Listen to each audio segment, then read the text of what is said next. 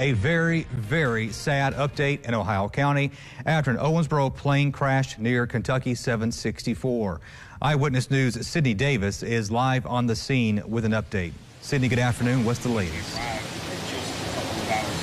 It's an update the Ohio County and Davis County Sheriff's Office have been doing everything in their power to avoid.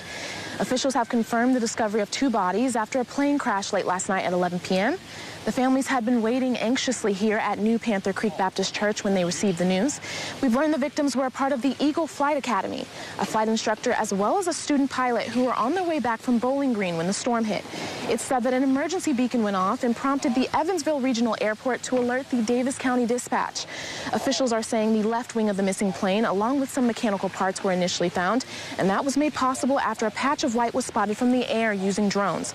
The coroner is said to be taking the bodies to the morgue so that the families can be with their loved ones.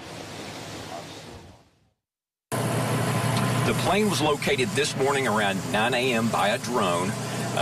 Crews were able to get a UTV to confirm that the debris field was roughly half a mile from center of the crash, where they located various parts of the plane.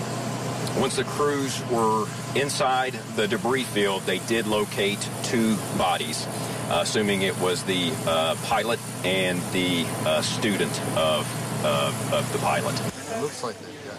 The 2 occupants were on a planned route to complete night flight hours for the aviation school. The Kentucky State Police will be taking over, as well as the Federal Aviation Administration. In Ohio County, Sydney Davis, Eyewitness News.